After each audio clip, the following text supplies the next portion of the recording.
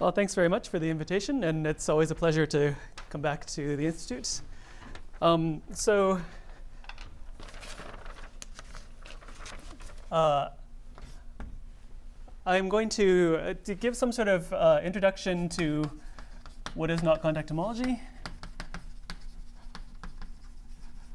which will be fairly sketchy, but just to get a background. And then I want to talk about two recent developments that have happened, and one of them is this result that the conormal is a complete invariant, complete not-invariant. So this is joint with Vivek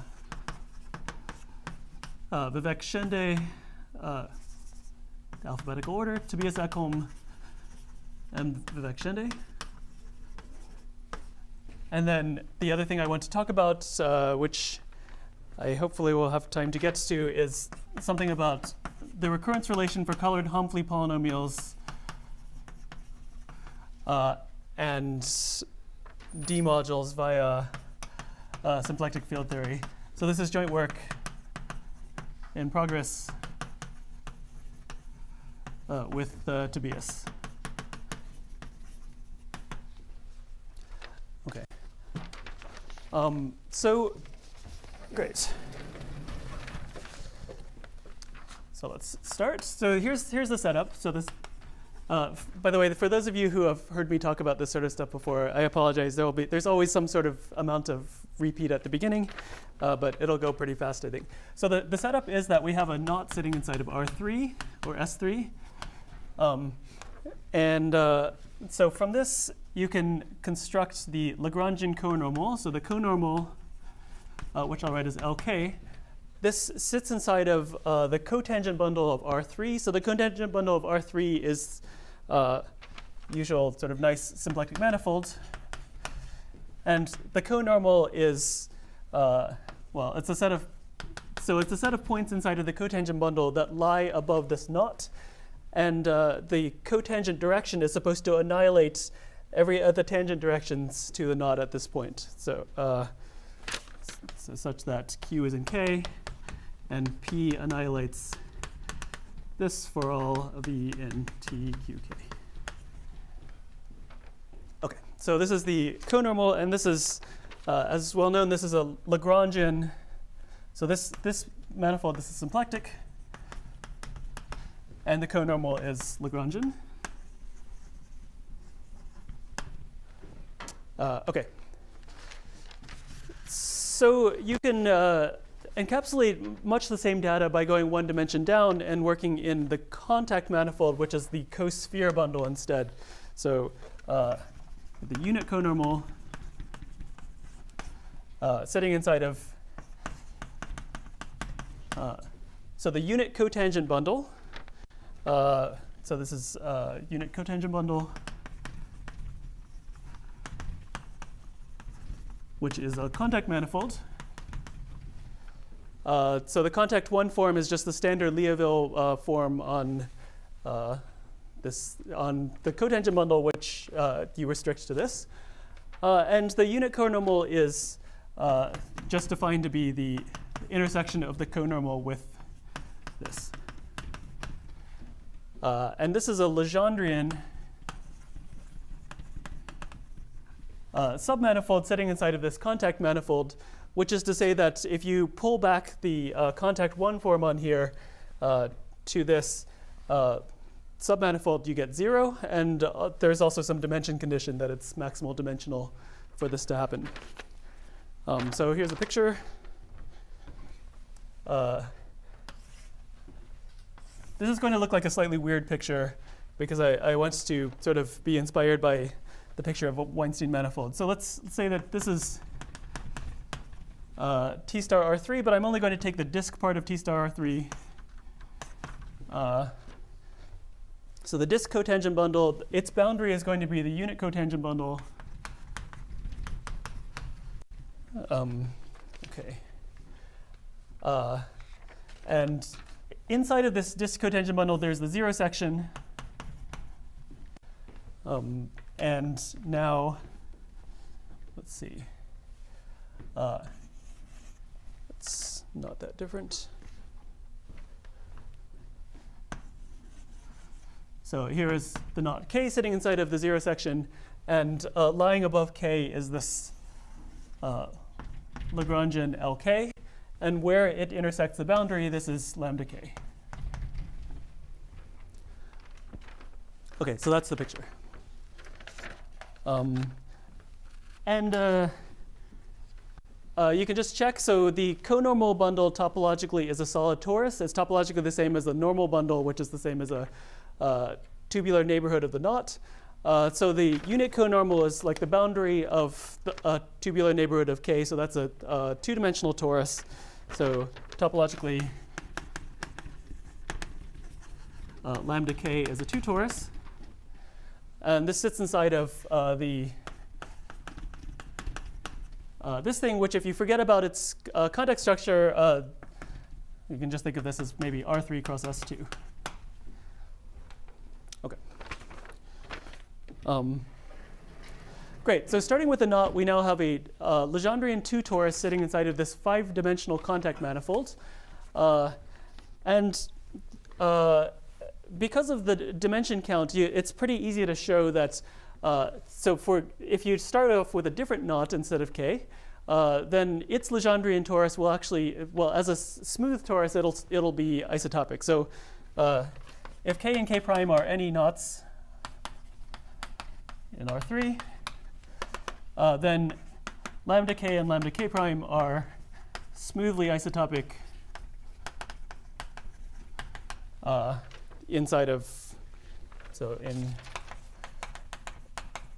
here, again, it's just because you have enough dimensions to work with. These are 2-dimensional submanifolds inside of this 5-dimensional manifold. You just check that they're homotopic, and that means that they have to be isotopic. Okay. But we know more than this if, so this is for arbitrary knots inside of R3, but if they are actually the same knot in the sense that they're isotopic as smooth knots, so if K is, well, I'll write it like this. So it just means that they're smoothly isotopic knots. Then the isotopy between them gives an isotopy between their Legendrian tori, and that's an isotopy of Legendrian submanifolds. So then lambda K is what's called Legendrian isotopic, which is to say isotopic through Legendrian submanifolds inside of this contact manifold. So the idea is then, if we want to study the smooth topology of the knot K, what we can do is we can study the Legendrian, the topology of this Legendrian submanifold lambda K. And in particular, there's sort of a nice way to do this, so the idea is to use Legendrian contact homology, which is some well-established package of invariants associated to a Legendrian submanifold inside of a contact manifold. So this sort of holomorphic curve type invariance of lambda K to study the smooth, so to study the knots.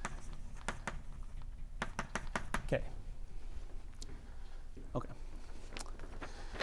So now what I should do is I'll tell you a little bit about Legendrian contact homology in more generality, and then we'll say something about what we get in this particular case.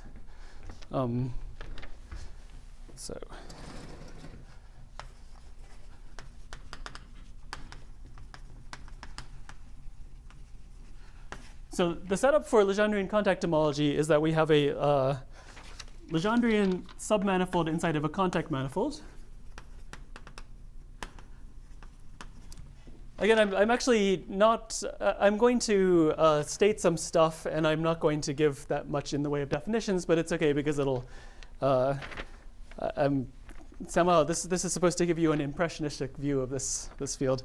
So out of this data, a Legendrian submanifold inside of a contact manifold, we get what's called the Legendrian differential graded algebra associated to this. So I want to say a little bit about what this is without actually really defining it.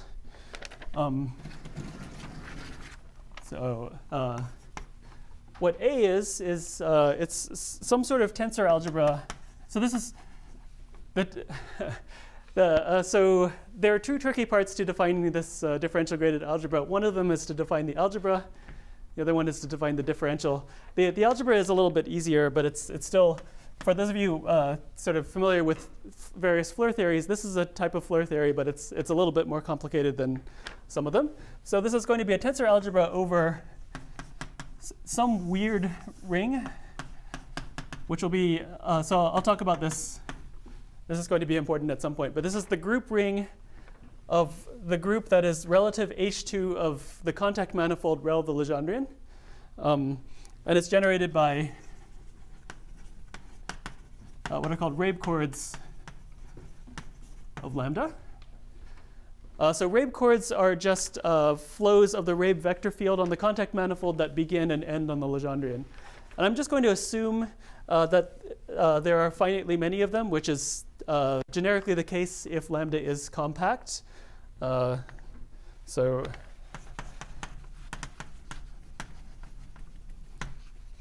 I guess I need a couple more assumptions, but okay, so I'm just going to assume there are finitely many of them, and I will just represent them by the letters A1 through AN. So those are the Rabe chords. There are n of them. Those are the Rabe chords of lambda. And the differential, so that's the algebra. And the algebra doesn't do very much, so it's only sort of interesting in the context of the differential. So the differential counts holomorphic disks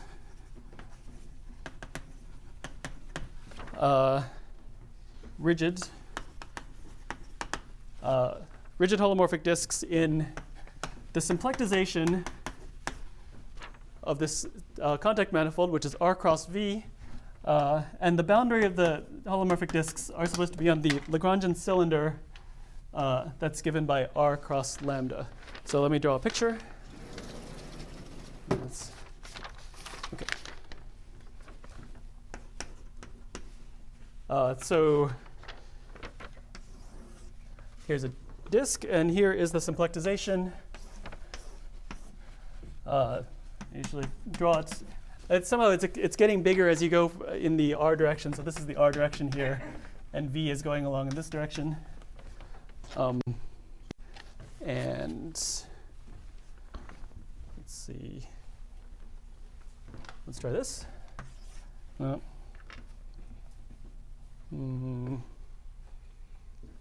Orange looks good.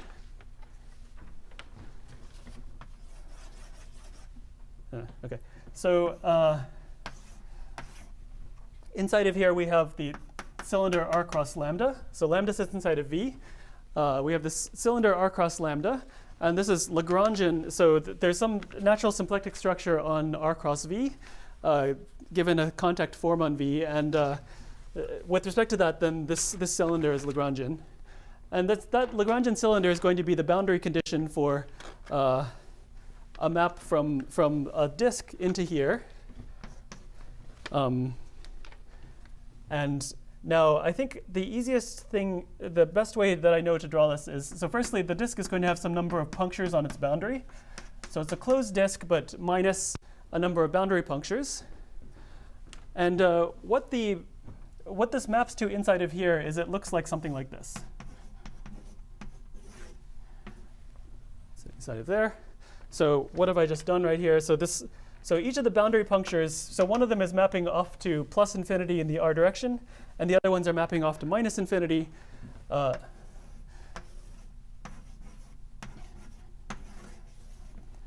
parts that are away from the punctures, so that is to say everything on the boundary of the disk, is mapping to this Lagrangian cylinder R cross lambda. What the punctures map to is they're asymptotic. So neighborhoods of the punctures are asymptotic to one at plus infinity in the R direction and some number at minus infinity. They're asymptotic to Rabe chords. So this is AI, AJ1, AJ2, AJK. Okay. So if you just look up here, this is a chord that begins and ends on lambda. So this is exactly what I was calling a Rabe chord. Okay. Great.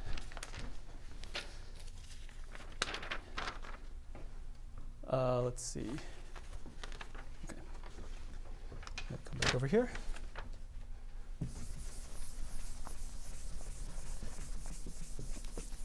So the differential counts things like this, and what this particular disk that I've drawn contributes to is the differential of AI. So AI is an element inside of this algebra, and the differential of AI is going to be sum of terms that look like, so this particular term will give you, so you take the words aj1 through ajk, so that is to say you read the Rabe chords along the bottom of this holomorphic disk. Sign out front that involves orienting moduli spaces that I don't want to talk about. And then I want to also keep track of the homology class of this holomorphic disk. So this sits inside of here. It sits inside of R cross V with boundary in R cross lambda. So its homology class gives you a class in relative H2 of V rel lambda. That's a slight lie because there's this bits on the top and bottom, but you can close those up. So I'm going to write this as, so I'm going to multiply this in front by this homology class, but maybe I'll write it in exponential notation just because homology we think of as being in an additive group, and I want this to be multiplicative. So okay, so the class of delta is in H2 of V rel lambda. Okay. And this is why that weird coefficient ring shows up, because we're multiplying this formal product of Rabe chords by the homology class of the holomorphic disk. Okay. And then so that was this particular term. There may be other terms if there are other holomorphic disks. But the holomorphic disks with an end at AI at the top all contribute to the differential of AI. Okay. So in this case,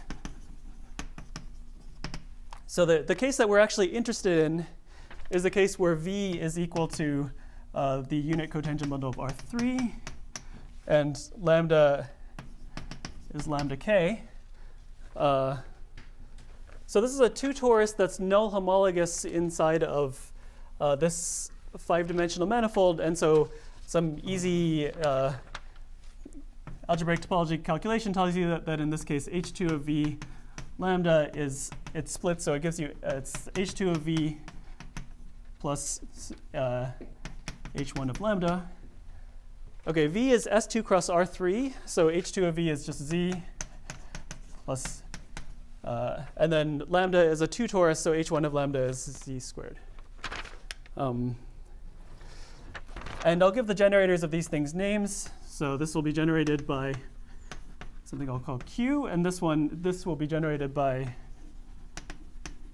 lambda and mu. And the letters are supposed to indicate, so the Legendrian torus, remember, you can think of that as the boundary of a tubular neighborhood of the knot. So it has a longitude class and a meridian class, and that's this lambda and mu. Okay. So this means that in this case, the DGA, so the Legendrian DGA, is some sort of differential graded algebra over the group ring of H2 of V lambda, which in this case is then Z. It's Laurent polynomials in 3 variables, Q plus or minus 1, lambda plus or minus 1, mu plus or minus 1. Okay. So we now have some sort of algebra over, so it's generated by Rabe chords of lambda k, whatever those are, and it's over this particular coefficient ring. Okay. So if you work with links, yeah, if you work with links, then the Q stays, but you now have one lambda and mu for each component of the link. So it just becomes a bigger thing, just because H1 of it is bigger. There's no technical, yeah, that's right.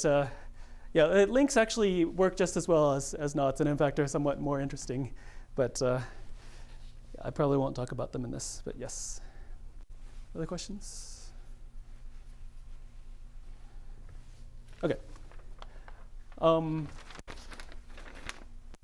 Great. So that's the introduction. Oh, sorry. Right. So there's a result that says that d squared is equal to 0. So you extend the differential from just generators to the entire algebra by the Leibniz rule, and then the usual sort of flow result is that d squared is equal to 0, and furthermore that h star of this algebra with this differential is an invariant. So this is called LCH star of lambda is invariant under Legendrian isotopy of lambda. And it's called Legendrian contact homology, LCH.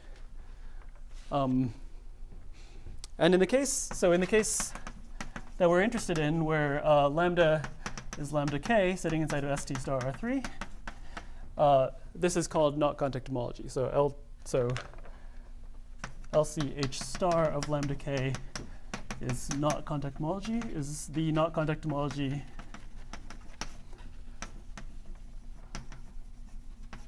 for k. And if we change k by smooth isotopy, that changes the Legendrian lambda k by Legendrian isotopy. So by this invariance result, which I guess in this circumstance is due to Ekholm, Etnayer, and Sullivan, that tells you that this is actually a smooth not invariant. So it's an invariant, a smooth not invariant of k. It's just a not invariant of k. Okay. All right.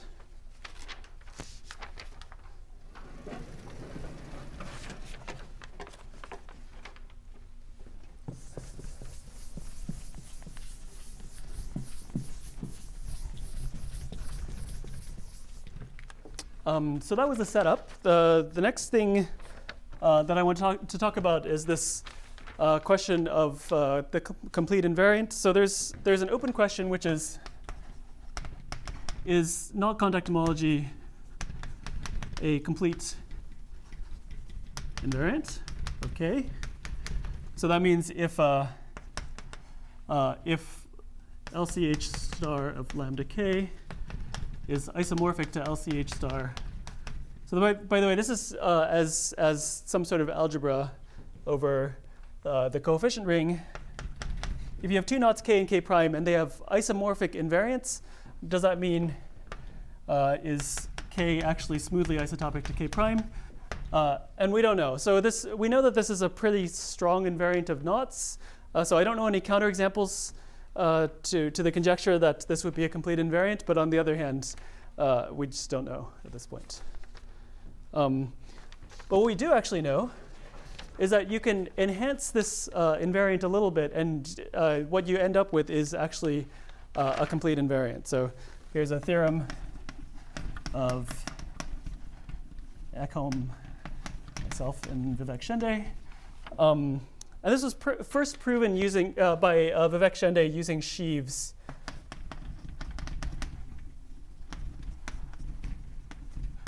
Using sheaves and microlocal sheaves.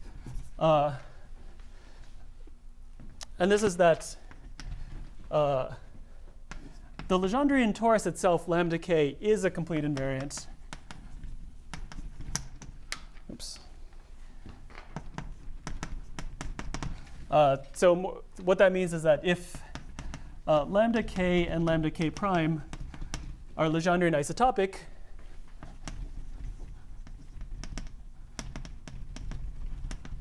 then k and k prime are actually the same, are smoothly isotopic knots. Okay, and in fact, I'm going to say something a little bit more precise than that using not contact homology, but this is the result.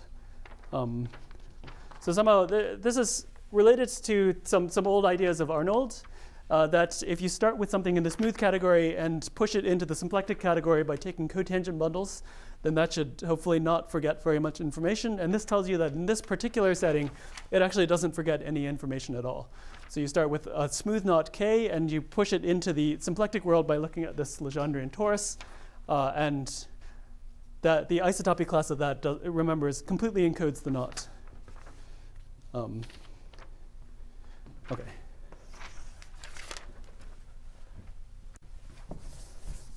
Oh, actually, I sort of like keeping this picture here.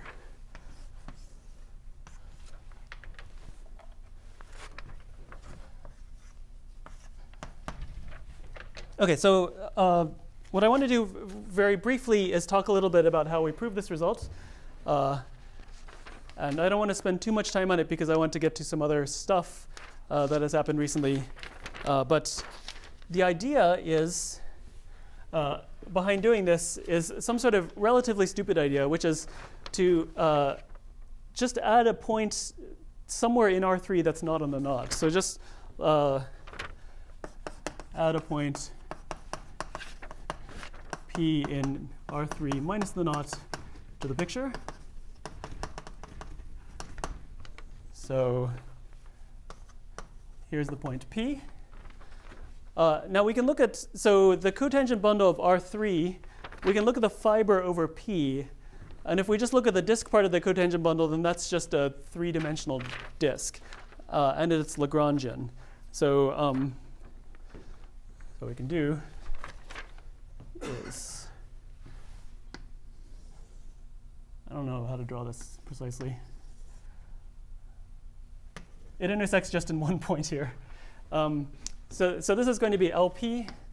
So let's LP be the cotangent fiber of P.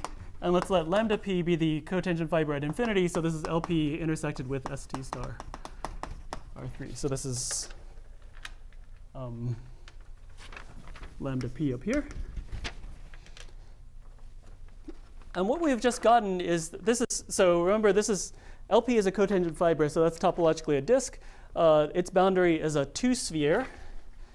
So this is a Legendrian, so it's easy to check that it's Legendrian. This is a Legendrian S2, and it's disjoint from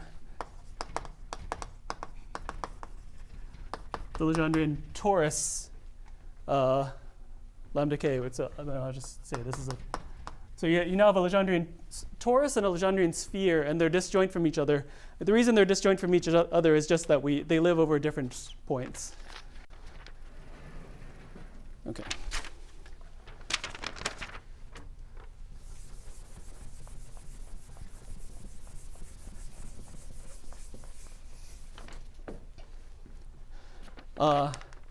And there's an observation which is that if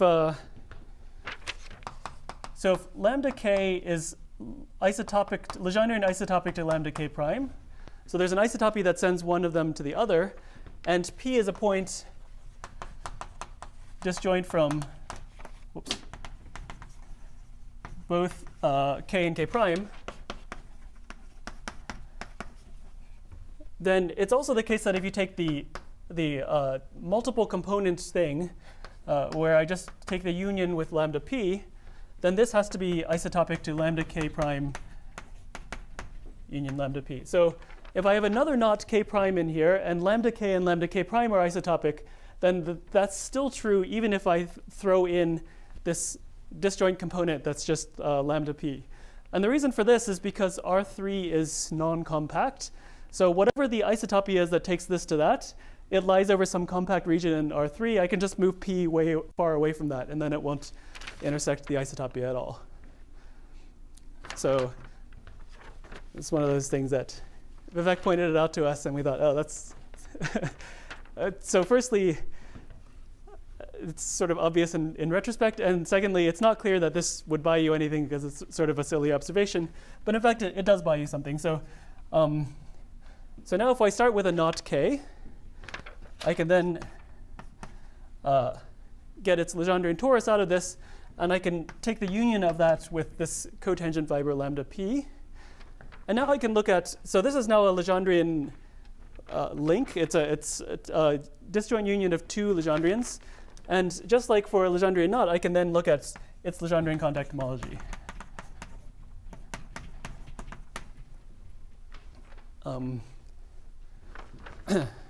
So it's the same deal as what I drew over here, except now the lambda has multiple components. This is maybe, there's some quotient of this that gives the original knot contact homology, but maybe I'll call this enhanced knot contact homology.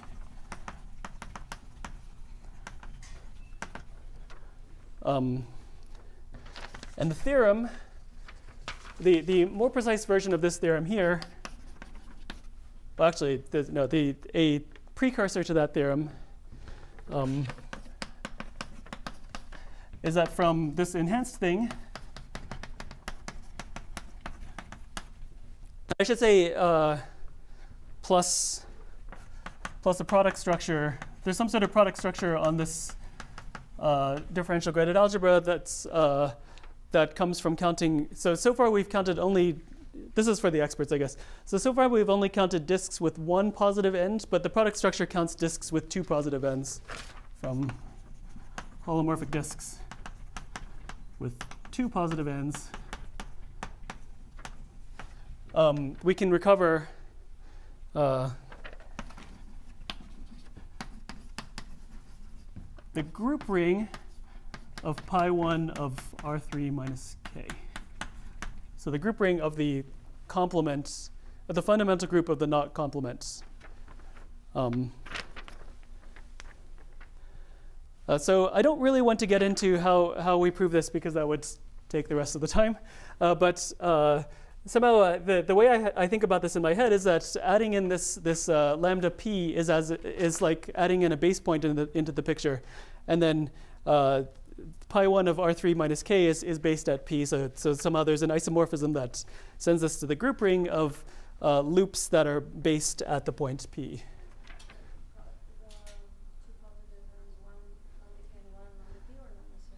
So they both, so the two positive ends, they're both at Rabe chords, and one is a Rabe chord from lambda k to lambda p, and the other one is the other way around. Yeah. So in fact, keeping track of these holomorphic disks with two positive ends is in general a little bit of a tricky thing. So this is some sort of Legendrian symplectic field theory. But in this case, where you have a two-component link, there's some work of Ekholm that says that everything is okay. Okay. Okay.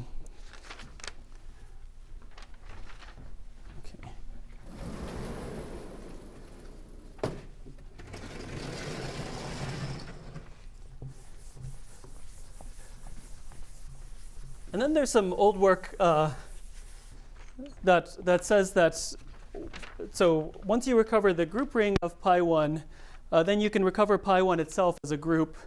So it's not always the case that the group ring of a group remembers the group itself, but it is true in certain cases, and this is one of them. The case that I have in mind is when the group is what's called left orderable. So there's a total ordering that's left invariant. So the corollary of this is that from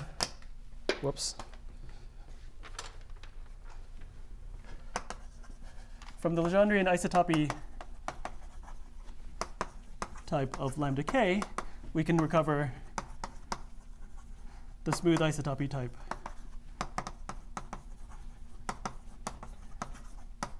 of k, which is to say this result that I have up here. So maybe I'll say something about the proof of this, given this thing which I'm blackboxing. So the proof is that from the group ring of pi1 of R3 minus k, as I said, you can get the group itself, pi1 of R3 minus k. And this uses the fact that knot groups, these groups of the fundamental groups of knot complements, what we usually call knot groups, are left orderable. That's a nice little algebraic exercise that once you have a left orderable group, essentially you just look at the subring of units, the multiplicative subgroup of units inside of here, and that's more or less this. And then there's a bit more work. So with the homology coefficients, these lambdas and mu's that I mentioned before allows us to extract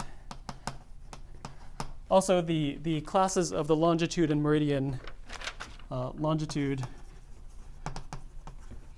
and meridian classes inside of pi1 of R3 minus k. So again, given a knot, it has a longitude and a meridian, and those both give you elements inside of pi1 of R3 minus k. And those essentially correspond to this lambda and mu that I mentioned before in knot contact homology. The meridian is well defined. The longitude is, yeah. So the longitude, I'm assuming something about framing. So you have to choose a framing of the knots to get a well-defined longitude. But for knots inside of R3, we can just choose, say, the Seifert framing. So there is a canonical way to choose this in this case. And then from this, there's some work of Waldhausen,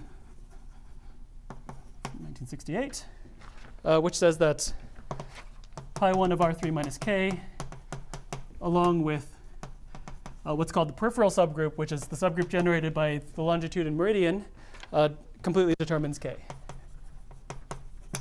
Oops.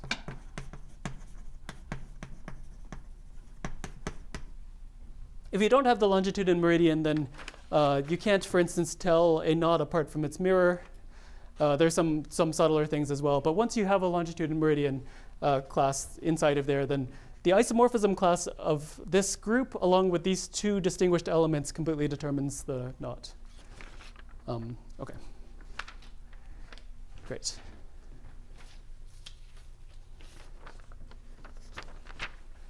So that's my really quick exposition of this result that the Legendrian conormal determines the knot.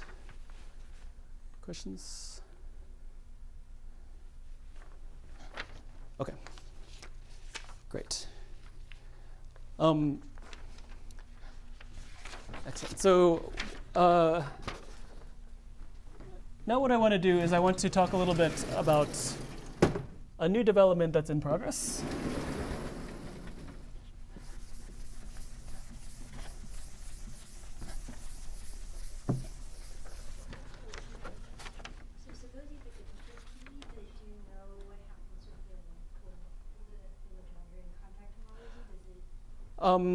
It changes, but it changes by quasi-isomorphism or something. So yeah, you move p around, then lambda p just moves around, and because the homology is invariant under Legendrian isotopy of the entire thing, then it'll just change by something that's a quasi-isomorphism. So then it's not obvious how to get rid of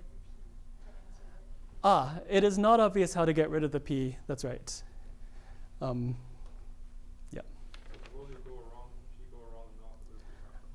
You do have a monodromy, yeah, and in fact, I think that's a nice way to picture this, because then you get an action of the knot group on this, and I think all the pictures that you think ought to correspond to each other, in fact, do, but we haven't worked that out, but it has to be true. Okay. Okay. So what I want to spend the rest of the time talking about is Homfley, so the colored Homfley recursion via SFT, symplectic field theory.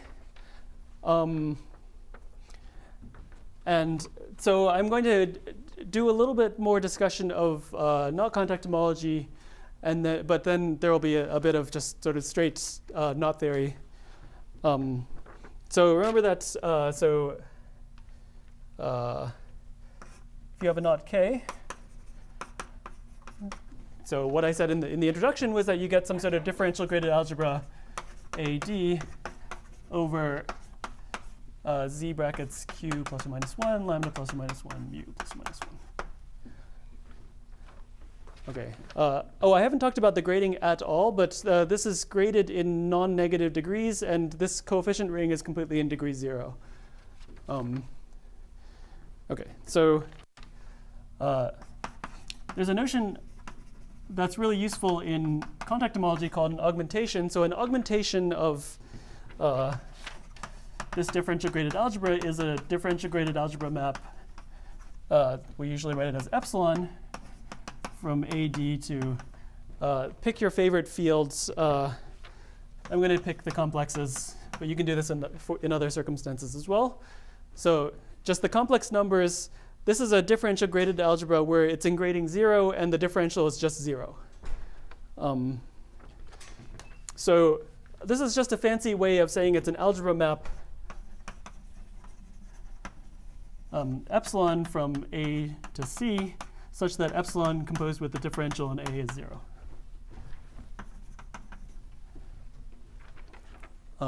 This is a way of keeping track of a little bit of the multiplicative structure on this differential graded algebra. I've run out of space over there. So go back to the left.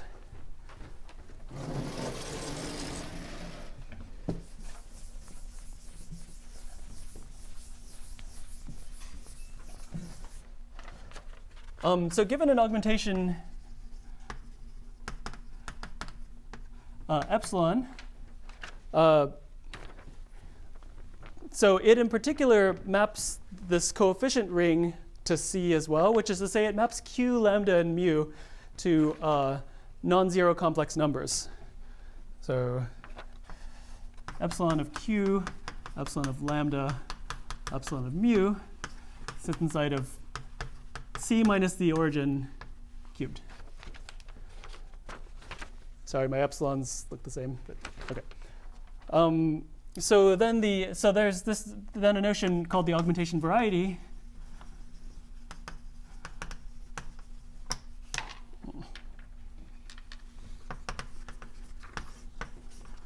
Okay, and it is the set of these things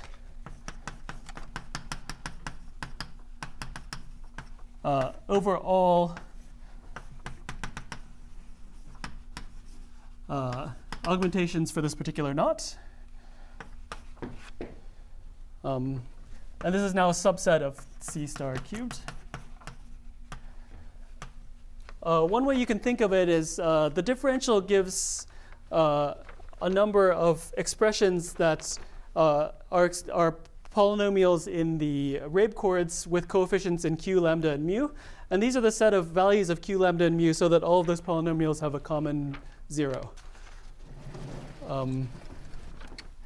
And then you do some sort of fancy footwork to this. So you take the closure of the highest dimensional part of this. I'll just write it as the closure of this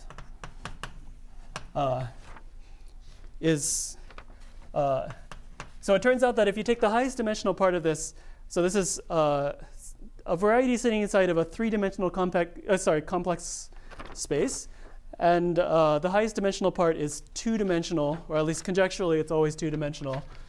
So it's the zero locus of a single polynomial. So the vanishing locus of a single polynomial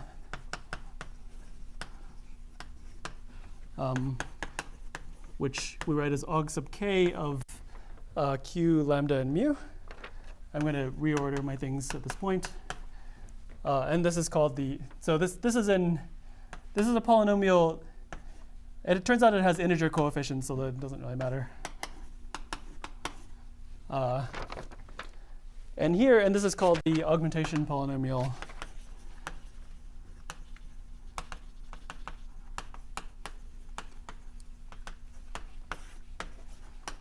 Of k.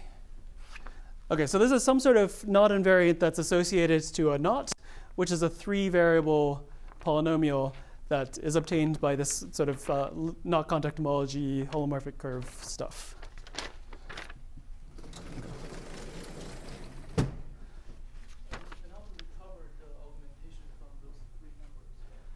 You cannot necessarily recover the augmentation from those three numbers. So in particular, there might not be a unique augmentation that gives you those three numbers. Calculating these things is, at least in theory, algorithmically possible. It's some sort of problem in elimination theory. We've managed to do it for a lot of small knots, so it's actually doable, calculable to some degree in practice. So this is sort of an interesting thing to study by itself. I think the thing that makes it especially interesting is that there's some contact with physics and topological string theory. So I'll distill it down to the following conjecture that comes from physics. So one is that there's a quantization. I'll say more precisely what I mean by this, of the augmentation variety.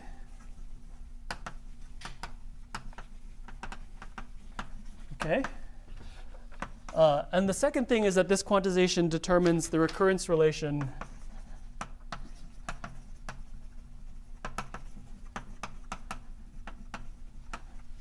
for the colored Humfley polynomials. I'll also, so I'm going to write this down. This looks pretty vague, but I'll try to say a little bit more precisely what I mean by these things. By the way, at this point, it should not be at all clear why this has anything to do with physics. But this is something that the physicists told us, that these things ought to be true. And what is a symplectic form for quantum? Oh, it's so you treat Q as a parameter. So then if you take a Q slice of this, then there are two variables lambda and mu, and it's d log lambda wedge d log mu.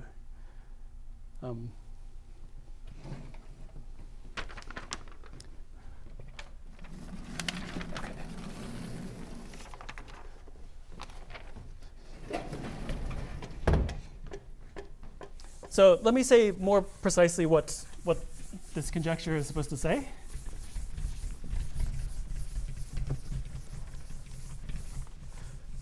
Do I need this anymore?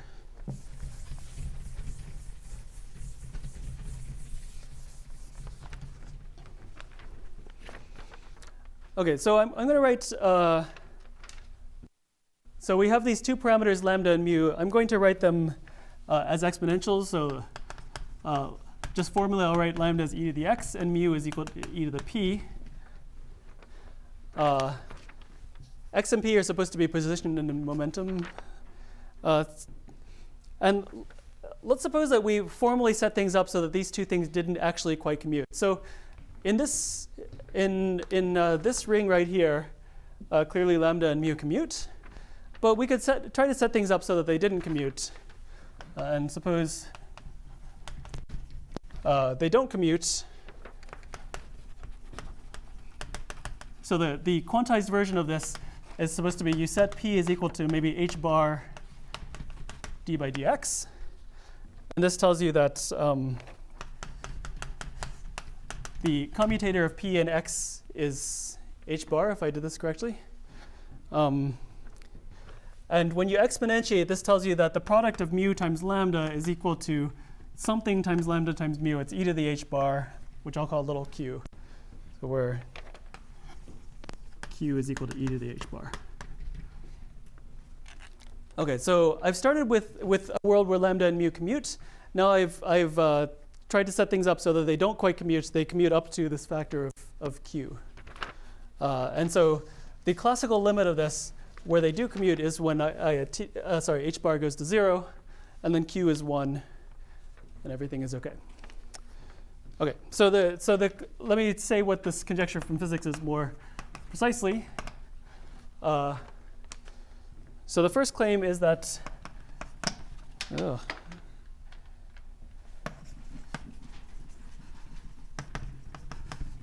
augmentation variety of K lifts to a D module and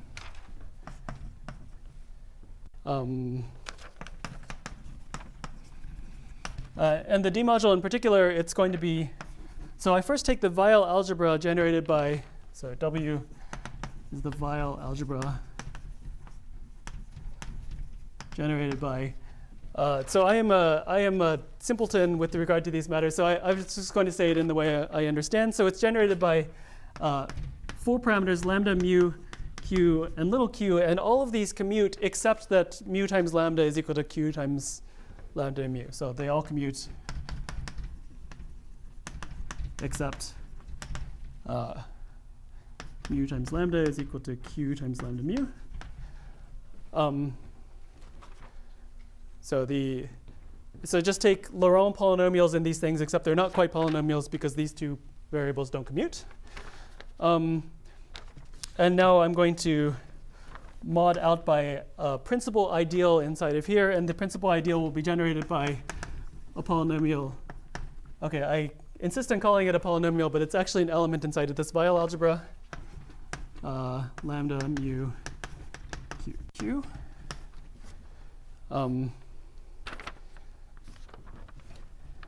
So this thing right here, this is inside of W.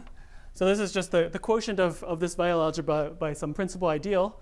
The ideal is generated by this thing, and then what it means that this is a lift of the original augmentation variety is that if I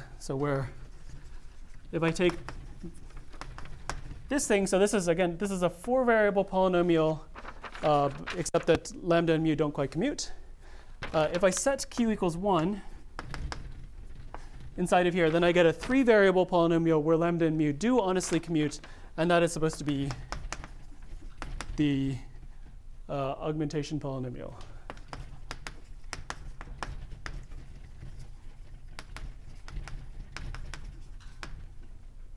Okay, so there's some way to quantize this variety so that in this classical limit we get the original thing.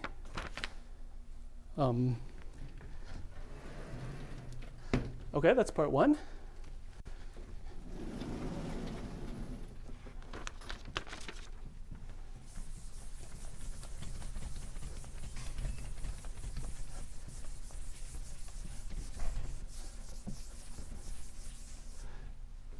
Part 2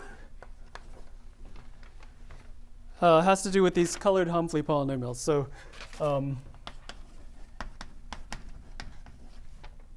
sorry, this is not part of the claim. This is actually true. The colored Humphrey polynomials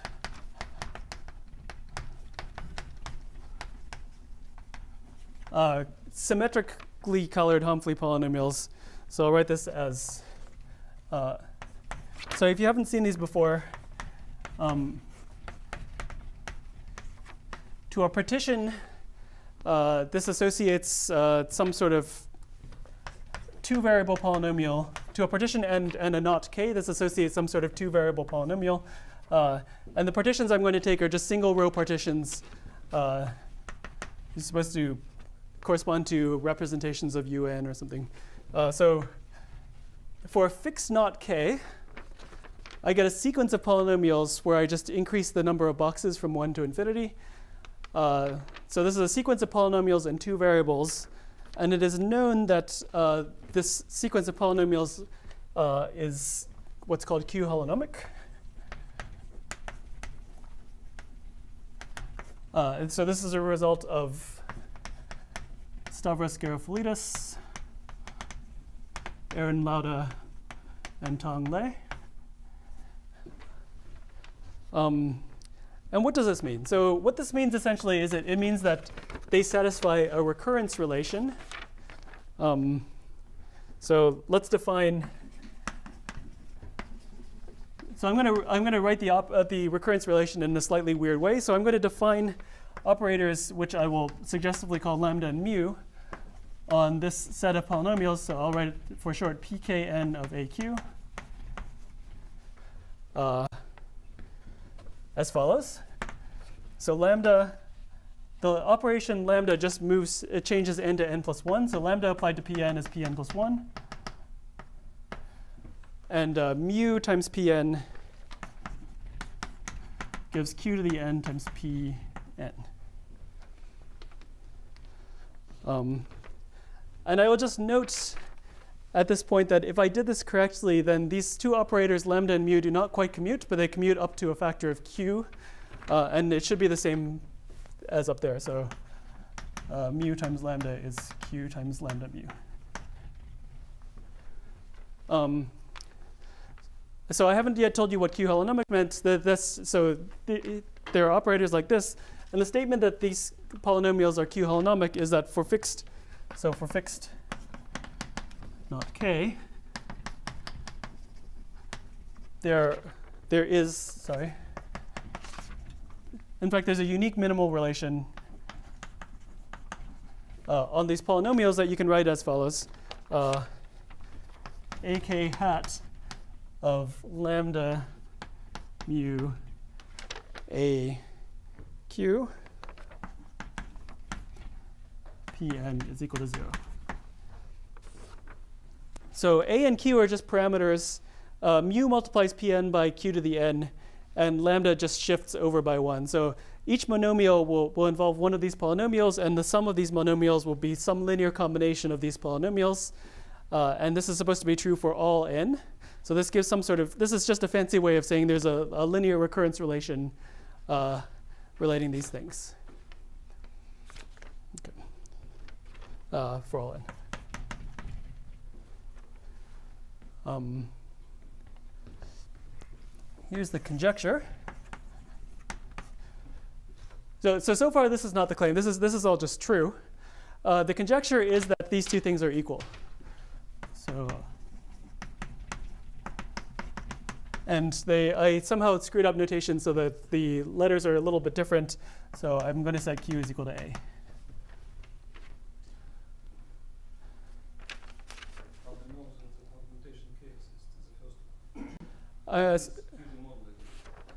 I'm sorry. How do I know that?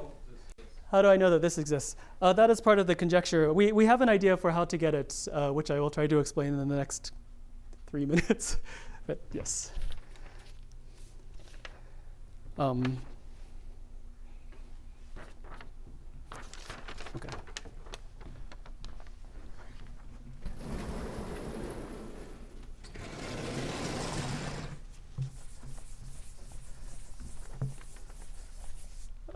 Actually, I would sort of like to have more space. So if you don't mind, I'm going to erase this bit about the D module.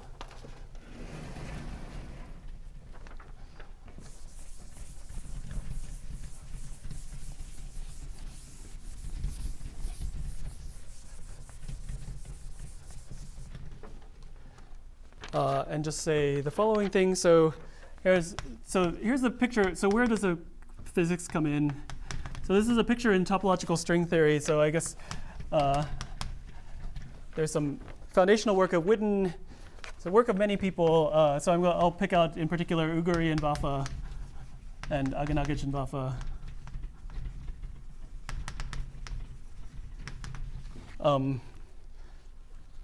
And the picture is that colored Homfley polynomials for k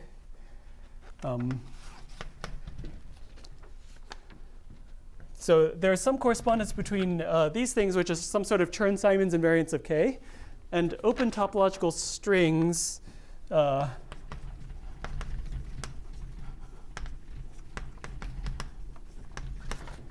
in the cotangent bundle. So they use S3. I've been using S3 and R3 interchangeably, so don't be too alarmed by the S3 here. So the cotangent bundle of S3 with this Lagrangian conormal LK sitting inside of it, and the open topological string have endpoints on the brane that's given by this Lagrangian along with the zero section.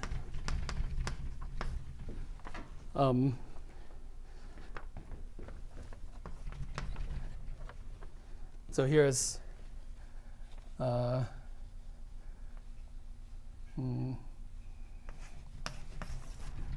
here's T star S3, here's S3, here's K, and here's LK. This is the picture that I more prefer drawing for this.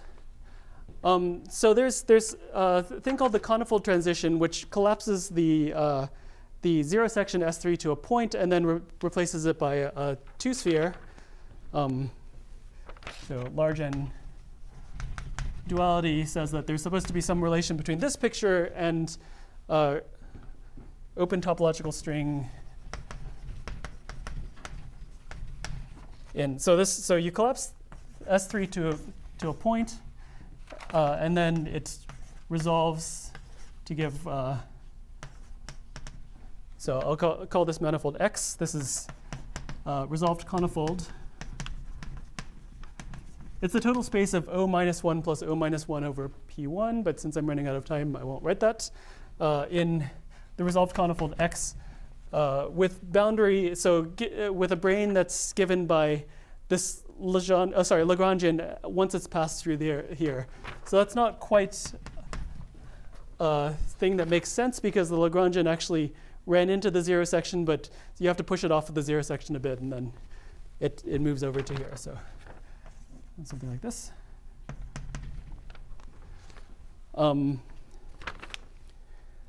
And the idea is that, so what do I mean by these arrows right here? So you can define, associated to k, you can define some sort of wave function, c sub k of x, which is the sum of the colored Humphrey polynomials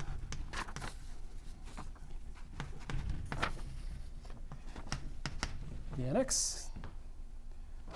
So this is just some sort of generating function that encodes the colored Humphrey polynomials.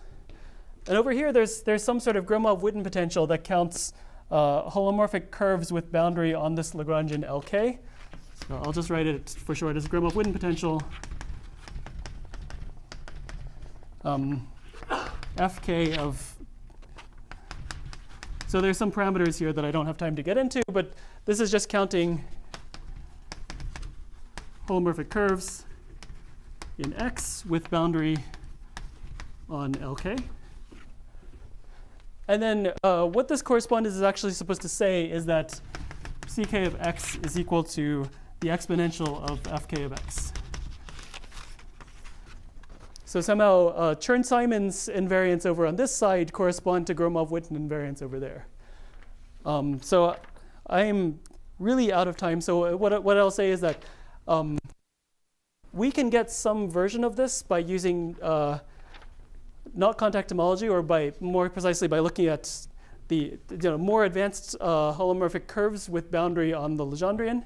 That's somehow what's happening is that we can count holomorphic curves at infinity, so sort of off in the infinity direction here, and that gives us some sort of improved version of this relation, which then says that there's some operator that when you apply it to this wave function, you get 0, and that operator is exactly this quantization of the augmentation polynomial. I'm happy to talk about this more if you're interested, but I have run over, so I will stop here. Thanks.